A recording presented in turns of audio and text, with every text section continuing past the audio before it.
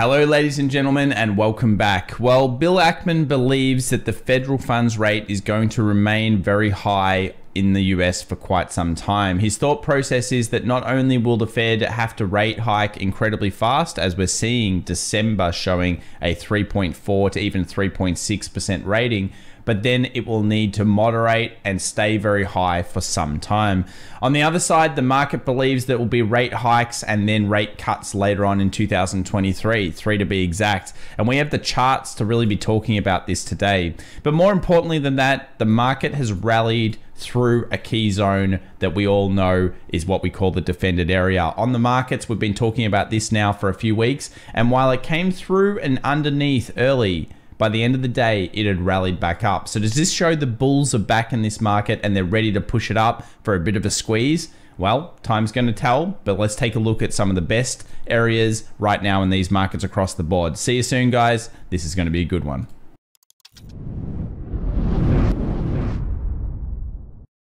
Well, welcome back everybody to the Daily Show where we talk about stocks, commodities, and cryptos. To begin with, let's talk about Bank of America. Yes, another large bank has come out and they've slashed their forecast for the S&P 500 once again. At the beginning of the year, we were sitting at all highs, 4,800, 5,000. Now, unfortunately, Bank of America have pushed it down. And where have they gone? All the way back down to 3,600. I always ask this when we get one of these reports. Let's see what everybody else in the community thinks that the markets are going to be at by the end of the year. Give us your idea for 2022 at the end of the year. What level is it going to be at? Now, Bank of America believes that there's an expectation the Federal Reserve will pivot in 2023. This seems to be the common concept right now in the markets. On top of that, for anyone trading the Friday session, we have $1.9 trillion of options expiration, and this is a pretty crucial moment for a lot of stock hedges. Basically, it's a lot on the line, and will it go down or is it going to just continue to ramp here? Because there are so many people that have positions in the negative side, and the markets often tend to do the opposite to that. So we'll talk about that a little bit later. Target rate probabilities. So I think everyone's in agreement on one thing on the street, whether it's Ackman or anybody else, rates are going up at an incredibly fast rate. Check this out. 1 day ago, before we saw those CPI numbers, and even 1 week ago, 0% of economists thought that we would get 100 basis points. Then all of a sudden, it went to 7.6, and then all of a sudden, 83.3% of people thought that we were going to get 100 basis points hike on the next big one from the Fed. Well, it just shows you how fast things change. It's a click of a button, and basically all of a sudden, people really change their opinions in markets right now. And you can see how that's correlated here on the future yields into the future. One of the members of our community made this chart, thank you very much. And basically what it shows us is it shows us that there's a huge spiking all the way through here for the end of the year. We get into 2023, we spike up to somewhere around 3.6%, maybe even higher on yields, and then we start to cut into 2024. Now, this is the general expectation of the market, but this is where Ackman comes in, because he really has a slightly different opinion on this, and it's based on history. And look, we all agree that history is incredibly important to look at.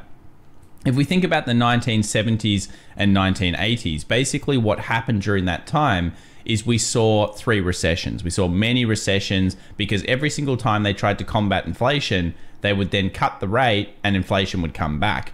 It was a big problem. Now, to beat inflation out, they had to remain at an incredibly high number. And in fact, 100% of the time, inflation has never been beaten in the US without, once it's been past 5.5% core inflation, without pushing interest rates above the inflation number.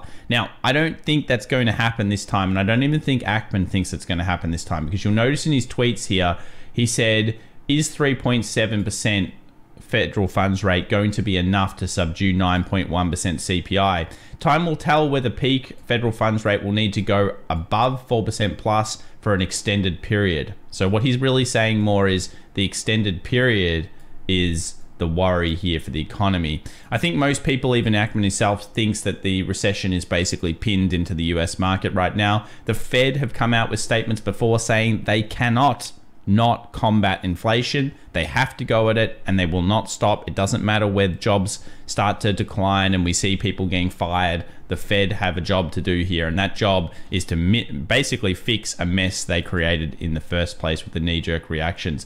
Great commentary from Ackman here, and I think it's very valid. What do you guys think, though? Do you think that's what's going to have to happen? We sit at a really high rate, let's say 3.6, even 4% for an extended period, and the market's got it wrong. This is why it's an ever-evolving situation, and picking the bottom here in markets is going to be difficult. Be fast, be nimble, and I think day traders will continue to be very, very, I guess you would say, happy with the markets over the next year, because the way it's going to be is a lot of volatility and a lot of swings each way. Consumer price index currently has peaked at potentially this 9.1%. Now, future forward models have it dropping off. We'll find out whether future forward models are correct, but this is what a lot of people expect.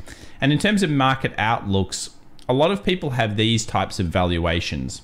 So as you can see here, this is a S&P 500 target evaluation, and while they say 3,622, take a look here at the most important one here, the fundamental valuation, 3,247. Every single Wall Street pundit that I've seen that's put out these reports, whether it's Goldman Sachs or anyone else, they all seem to come in around 3,150, 3,200, 3,300. Very interesting, because a lot of the general public seems to be of the opinion that this is not the low, or this is not the level. It's more like here, or 3,500, or even some people are now saying 2,200. It's interesting to see that almost all of the street have that number in the core numbers once you take it out. So they show 3,600, but really, I think a lot of them are looking for this. And you can see the weighting here of the forecast. Interesting stuff there from this report. Now, other things that are important to note right now, and this is probably the biggest problem, though I don't think it will spill over just yet. I have a feeling that it's going to hold itself up, is the China property market. Now, I've talked a lot about on this channel when you get property and when it falls and what that means for the economies around the world. If a crash is led by land, we have to watch out. At this stage, the worst market in terms of land and cost and everything like that has got to be China. And you can see here with the property high yield bonds getting kind of wrecked, this is not necessarily a great sign for the world economy. Hopefully it holds for now, and I do think it will. In terms of S&P 500 recessions, what's the average been? Just so everybody knows, usually around 32% down top to bottom. When does that happen? Could be later on this year, could be next year. But if you're looking at averages, that's where we tend to go. And leading into this Friday, remember, it usually statistically has been a bearish day, but more importantly, we have retail sales coming out and the big options expiration. The week after, what do we have? All of the bigger earnings start. We've already seen some banks miss so far. Will more banks miss in the next week? We'll certainly need to be taking a look at it. Speaking of earnings, what a great time for us to talk about the sponsor of today's video, which is Tiger Brokers. Tiger Brokers have an amazing platform with so many great features, but one of those features is the earnings calendar, which you can set for day, week, month, whether you want IPOs, dividends, or just to report announcements. They show them all here for the multitude of markets that they offer. The great thing about it is that you can then see it so quickly and clearly, and as traders, we get bombarded with information. So the best thing to do is to have a platform that allows us to see it quickly. Many of you guys know that I also love being able to go over and have a look at the sectors and heat maps inside of markets, and I really like to be able to see this on the day. So when you load these types of things up, you can go over a 10-day and see all of the sectors. Another great feature that Tiger Brokers has. If you're from Australia as well and you're interested in using Tiger Brokers, remember they have a $0 FX fee per trade, and also there's only a 37 basis points per transaction to convert from Australian dollars into USD and backwards. This is so much lower than the other brokers that we have here on the screen. So if you're interested in Tiger Brokers and you want to support the channel, click on the link in the description down below and open an account today. So let's get into some of these charts here, and we'll begin with copper. What's going on with copper? Well, it's degrading. It really shows us that the Federal Reserve is continuing to put a lot of pressure on demand throughout the US economy and other economies around the world, and that is putting downside pressure on the metals here. Basically, we call it Dr. Copper. It's a bit sick right now, and it just shows that eventually, at least from this perspective, if they can combat inflation, it will be most likely that the Federal Reserve would push rates down in 2023. The pivot expected is 2023, about mid-year, and then from that point, possibly 2 to 3 rate cuts.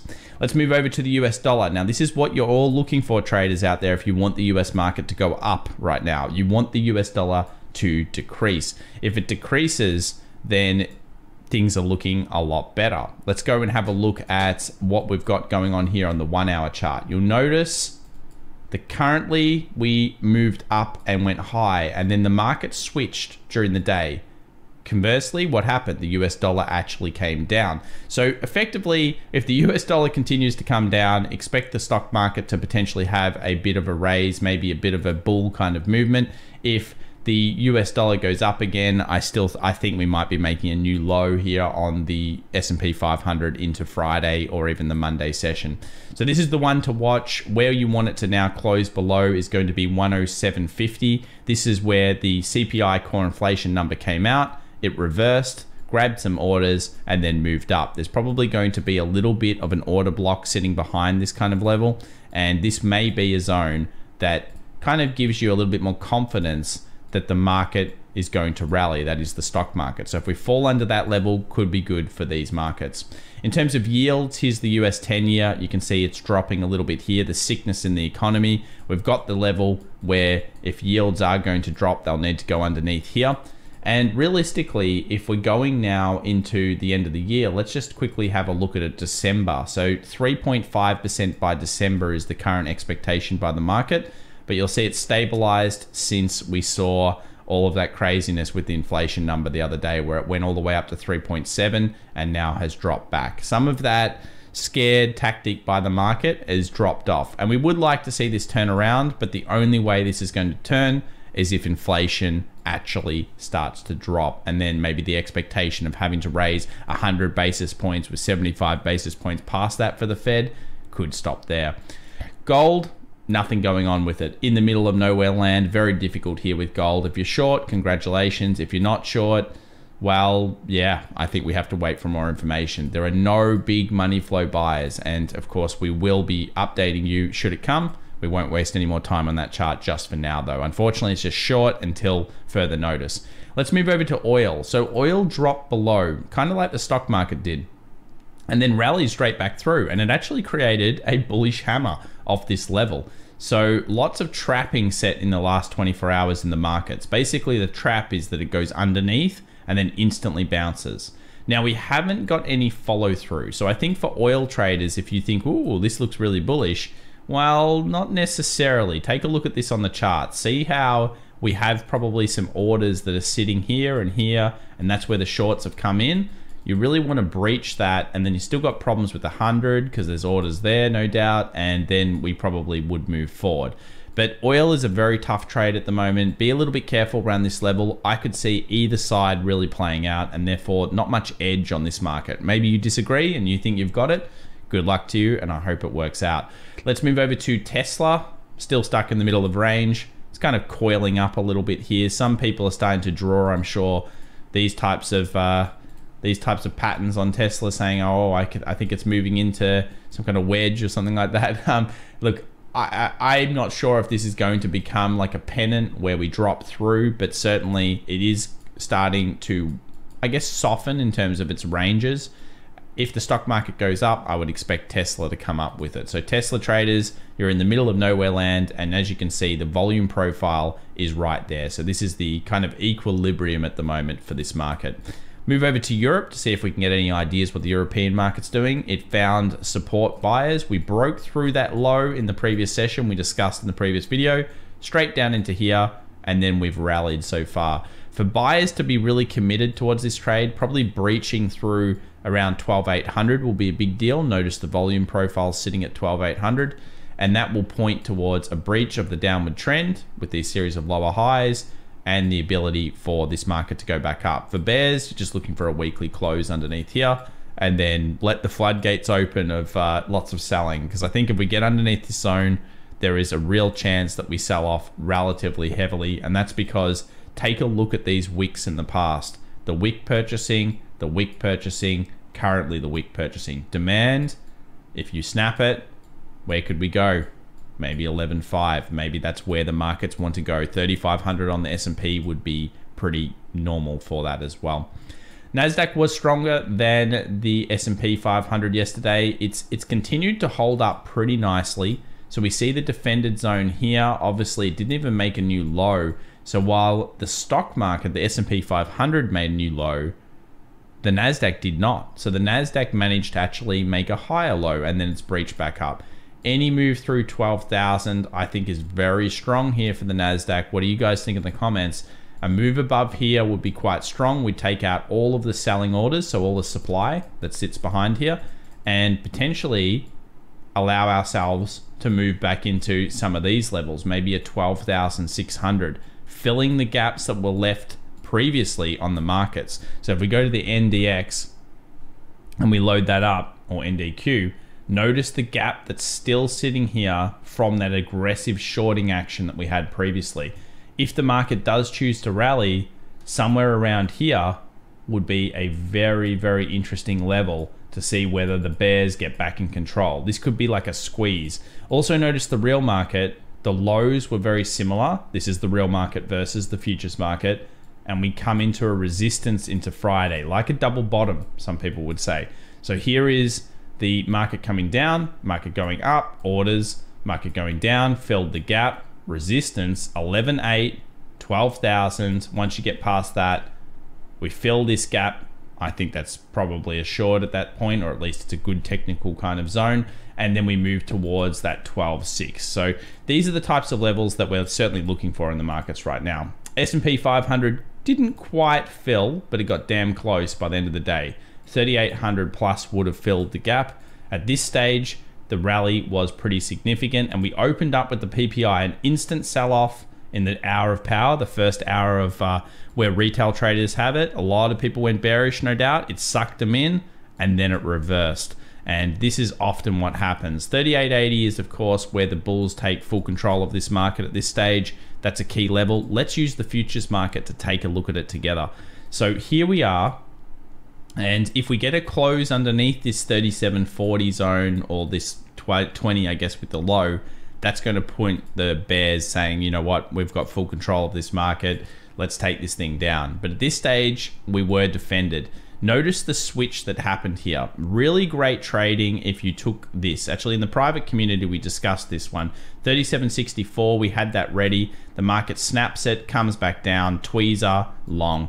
I wasn't awake for that session because I'm from Australia, but it was a nice trade, and well done for anyone that got that. Remember, patience, react, don't predict. It's just not worth trying to take, you know, the snaps underneath of these key levels, because if you do, then you get belted like this happened. If you wanted to take a short, the best way to do it, wait for the short to come through. If you want to scale into it, then you can.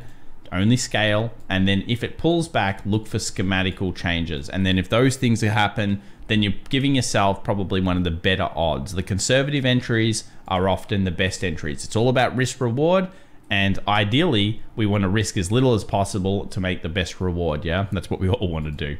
Let's move over here to the S&P 500 options market. And as you'll notice, max pain is sitting around 386, so a little bit higher than the current market. We're sitting around 380 at the time of this recording. If the market can get up to this, well, it's achieved max pain, but realistically, there's still quite a lot of big puts that will most likely expire worthless. Check out those 370s, 150,000 units open still. And the big one this week has been the 380, which is 90 or 100,000 units. So very big options expiration here, as we saw huge amounts of money at stake. Will the market steal everyone's cash again, or is it going to come back down and give it to the bears? I would say at this stage, it looks like it wants to thieve from them. And then we'll find out with earnings next week what the next step is. Let's move over to Bitcoin. Bitcoin stuck in the middle of nowhere, basically still trapped inside the range. You'll notice the volume profile is right where it is right now. If the stock market recovers, probably expect Bitcoin to also recover with it, but we're not out of the woods here yet. It just looks like kind of the middling zone, and not much more to say about that. For news that could be a catalyst, it's going to come down to retail sales. We have another big number. So we had the PPI, as you can see here, there's that in core inflation or core PPI a little bit lower, which is maybe good for the future, maybe. About 1.1% on the main PPI. And then core retail sales, what will it be? Will it be expectation or will it be disappointment? The market can still move either way. It doesn't really matter what you think, I always say. It doesn't matter what I think either. The market's going to do what it's going to do. And the only thing you can really do is have the patience to react, not predict in these scenarios. Always ask yourself the question of when you've traded off the news, have you done better or worse statistically? There are ways to do it. It just takes absolute discipline and get it through. Thanks so much for watching. And of course, if you're interested, check out the links in the description down below for Tiger Broker's platform because they do have so many great features. We'll focus on a few more excellent features throughout earnings season. And I've also got a great layout that I want to show you guys. So check out the links down below if you're looking at some of the special offers they have there. And remember to subscribe, smash that like button. We'll see you in the next one. Bye for now.